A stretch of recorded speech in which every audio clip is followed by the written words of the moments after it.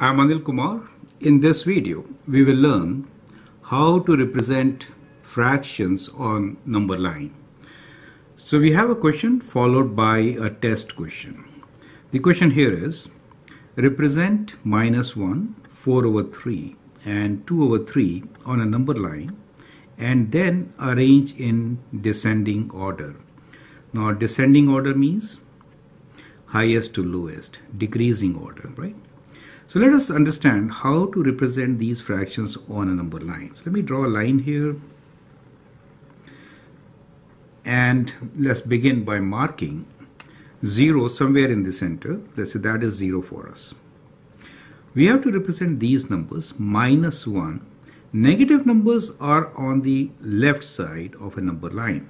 So on the left side, let's say that is -1, this is -2. So we can write these numbers as -1, -2. So the first number, -1, could be marked here, which is -1, correct?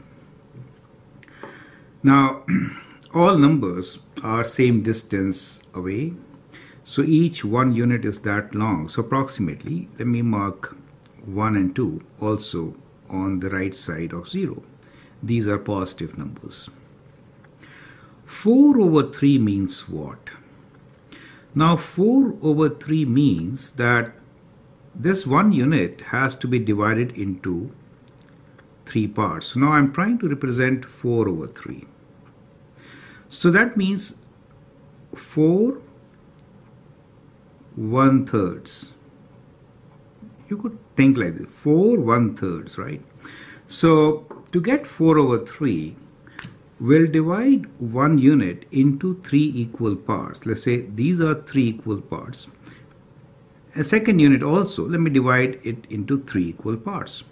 When I say 4 over 3, that means we are looking for 4 1/3. So this is 1 1/3. Each is 1/3, correct? 2, 3, and 4.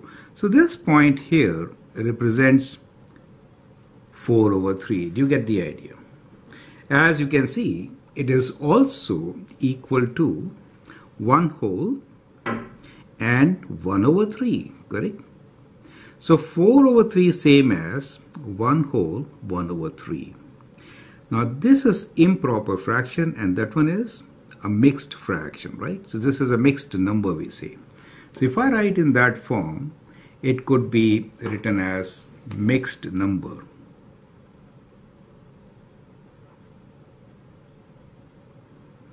And we call 4 over 3 as improper fraction, since the numerator is higher than denominator, correct? Now, can you tell me where will 2 over 3 be? Let's mark 2 over 3 on this number line. So 2 over 3 means 2 1/3, correct? That means 2 1/3, correct? So this is 1 1/3 and that's the second one. So that is 2 over 3. So 2 over 3 is right there. So we have marked all the 3 fractions on our number line. Now let us arrange them in descending order. Now descending order means from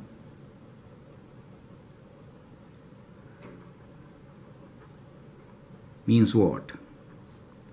Means decreasing, right? Means decreasing. Or from highest to lowest.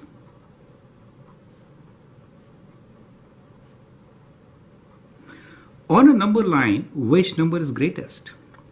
The greatest number is the one which is on the rightmost side. So the number which is on the rightmost side is 4 over 3. So we could write that in this form. 4 over 3 is the greatest of all these 3 numbers.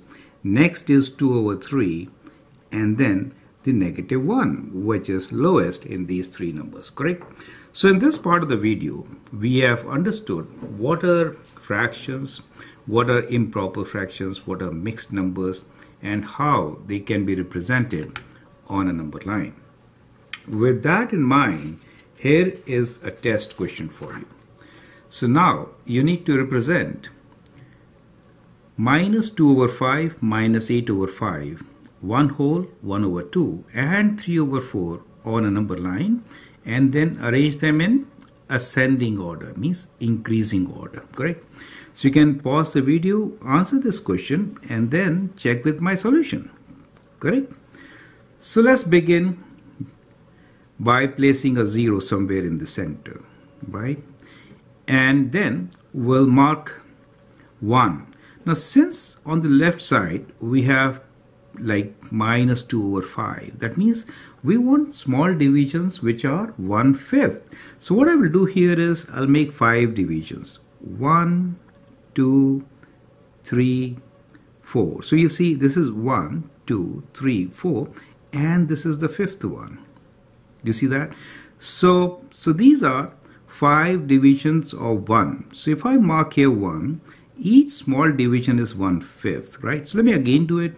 So we say 1, 2, 3, 4, and this is the 5th one. So this gives me 2, correct? So likewise, I could write on the left side all negative numbers. 1, 2, 3, 4, and then the 5th one. These are negative numbers, right? On the right side, we are given the fractions as over 2 and 4. So what I will do here is that I will just take this length as I've taken there, mark the 1 and 2 for the time being, and then we'll divide as per the denominator. Do you understand? Okay. Now let me do the difficult part first, which is the left side numbers with negative sign.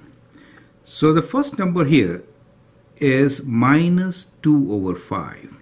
So minus 2 over 5 means what? Minus 2 over 5. That means we have to move left 2/5, correct?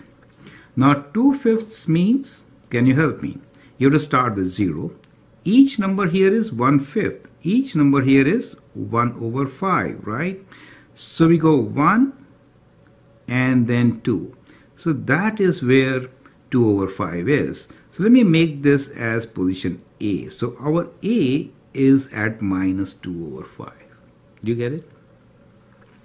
So this is what is 2/5. Now what is minus 8 over 5? Minus 8 over 5 means we go 1, 2, 3, 4, 5, 6, 7, 8. So this position B will be equal to minus 8 over 5. Does it make sense to you? Correct? Out of A and B, which one is smaller number? B is smaller. The numbers on the left are smaller, right? So numbers on the left, they are decreasing. Numbers on the right are increasing. Remember that part, okay?